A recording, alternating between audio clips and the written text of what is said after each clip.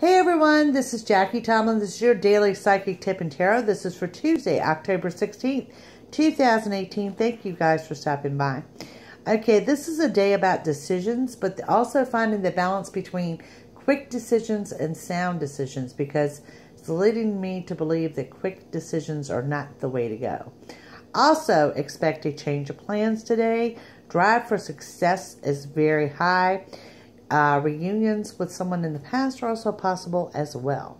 Now, your tarot card for the day is the Two of Cups. That's the happy union, a gathering, also very strong in communications.